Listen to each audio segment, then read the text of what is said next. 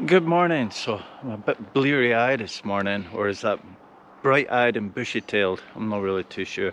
So anyway, plan is this morning is we're at a campsite in a place called Helta.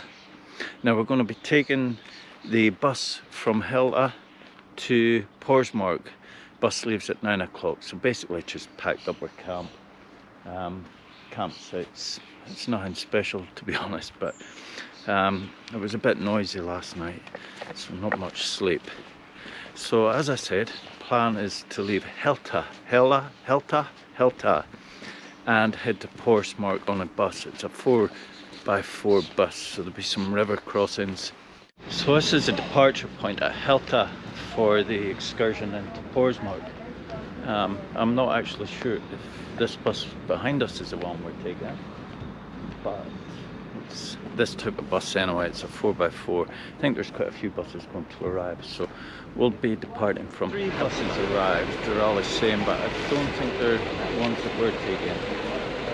Land Maluga, I think they're heading to North now, start there. It seems to be extremely busy. But this one is got Land Maluga. So we've now identified our bus to take us to Porsmork from Helta to Porsmork.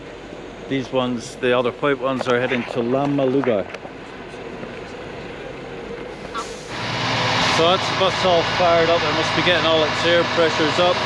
Pre-departure check. Not really sure is there a problem or not with the bus, but there seems to be a lot of phone calls back and forth to their technical department. So we'll just hold on and wait and see.